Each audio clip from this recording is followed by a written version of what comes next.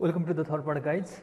In third part, I am going to write the code for displaying the user that either their answer is correct or incorrect. So for this, here insert here btn check dot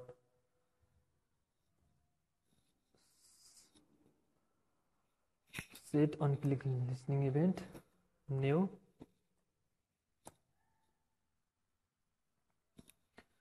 First of all, we are going to read the database content. So for this, db is equal to open helper dot get database variable, and then we are going to write the query and store that query in the variable check is equal to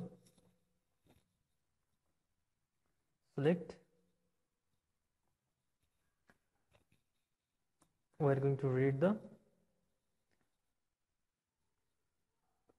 this one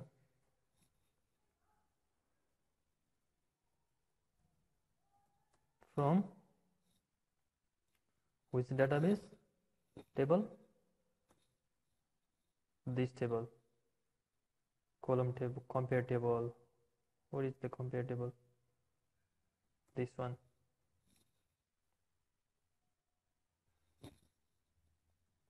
And then order by id limit 1. We are going to order by id in descending order, and then limit 1. What this query gonna tell to our database, I already told you. Then cursor is equal to db dot raw query, and then we're gonna pass this query and then null. And then if cursor is not equal to null, and again if cursor dot get count is greater than 0, cursor dot move to next,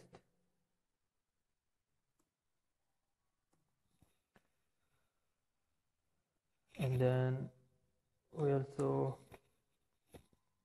create one variable that is stored the index of the column.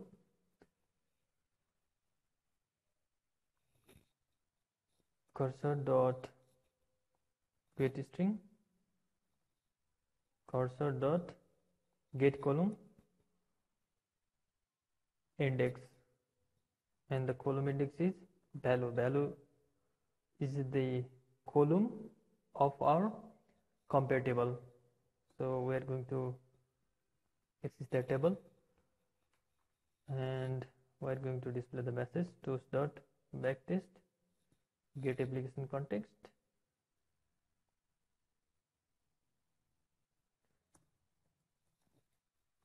Your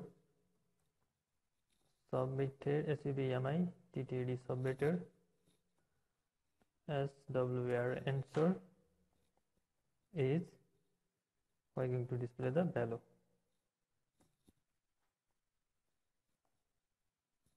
and then toast dot length long, and then so.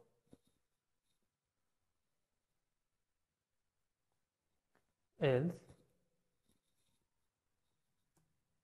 toast dot backtest get application context error,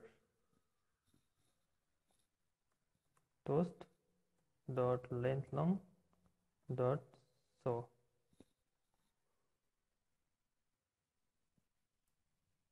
So that's it. I'm going to run this.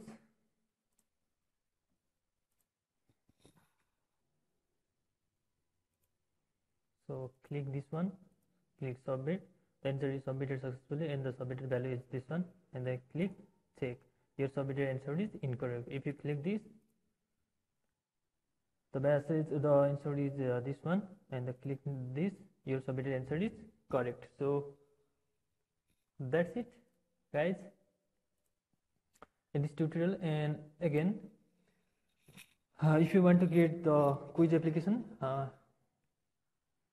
you can add the another activity, and then you can place the another button over here, and then you can call this button as the next button, and you can connect this activity with the new activity by using the intent, which I show you in the login and registration form.